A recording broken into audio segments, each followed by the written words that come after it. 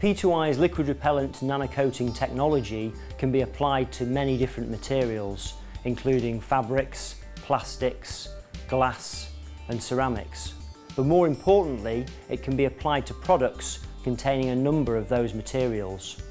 And today we have a number of examples where we've put this technology into different product sectors, including performance textiles, consumer electronics and optics. One of the key challenges with a new technology is the ability to make it cost-effective and industrial. We have now delivered this with machines in 3 continents: Asia, Europe and the US. These machines are highly reliable, robust and work time after time, which is essential for manufacturing standards. Today we talk about liquid repellency. Tomorrow we'll talk about functional nano-coating materials. The possibilities are endless.